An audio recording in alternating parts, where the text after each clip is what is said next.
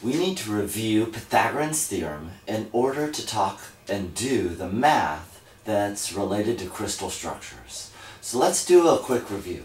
First of all, you're probably familiar in the sense of, say I have a box, and the length of each side is x, and we have a diagonal y, and I want to know the length, I want to know y in terms of x, essentially. I can use Pythagorean's theorem where y squared equals x squared plus x squared, the sum of each of the sides.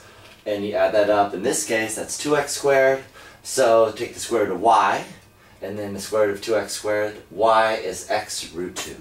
So you're probably familiar with that, but potentially from your junior high days whenever you took algebra, you're a little less familiar with the case where you have a box.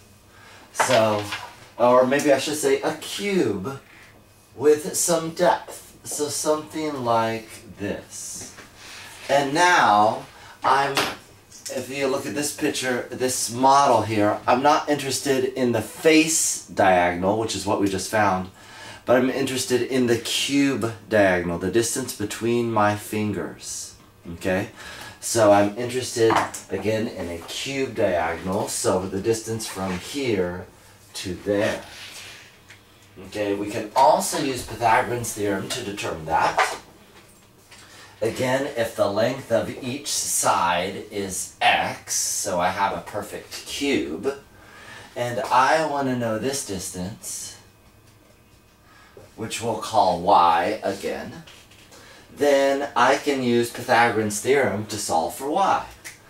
Y in 3 dimensions now is just the sum of the squares of each of the sides of the cube, or x squared plus x squared plus x squared, the sum of each of the sides.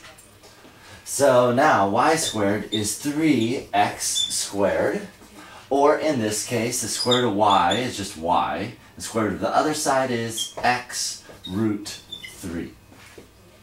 So this is Pythagorean's theorem in 3 dimensions.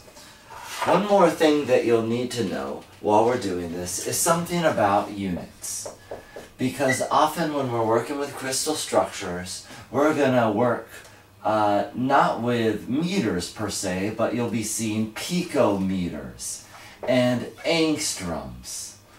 And so you would need to remember that 10 to the 12 picometers is 1 meter, and 10 to the 10 angstroms is 1 meter.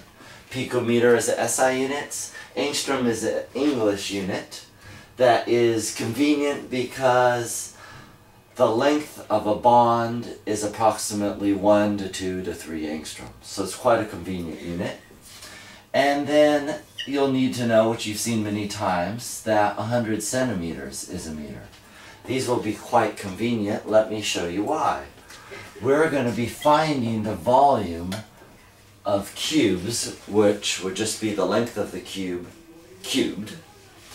And so we will be given the length in units of, say, for example, picometers or angstroms, and we'll be asked for the volume in cubic centimeters.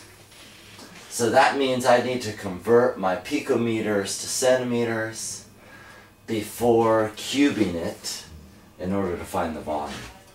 Okay, so we'll often have to do this conversion.